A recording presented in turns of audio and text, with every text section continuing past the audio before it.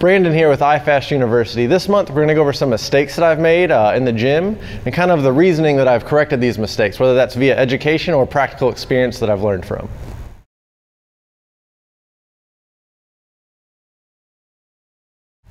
All right, mistake number 4 that a young Brandon Brown used to make is thinking that cardio had to be monotonous, right? If you work at a commercial gym or a big box gym and there's just rows and rows of treadmills or rows and rows of stationary bikes, and to me that was cardio, right? You got on the treadmill and you walked or you ran for 20 minutes or 30 minutes or however long you were going that day, and that was cardio, and it was really boring when I thought that's what cardio was, right?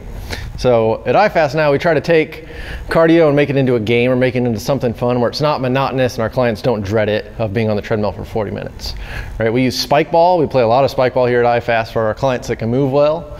Again, we're just trying to trick them into getting these cardio adaptations that we talked about, but not making it monotonous. We're making it fun now so that hopefully they enjoy it.